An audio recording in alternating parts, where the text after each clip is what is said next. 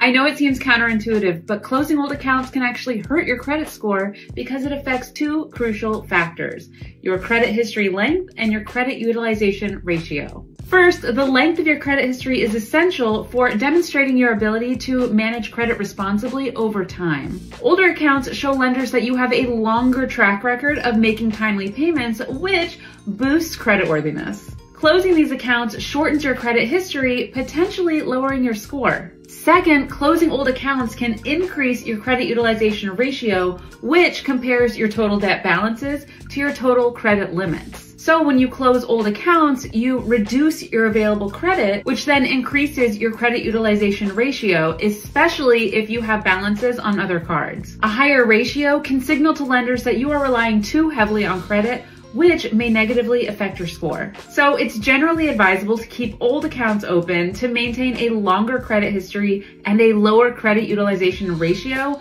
both of which contribute to a healthier credit score.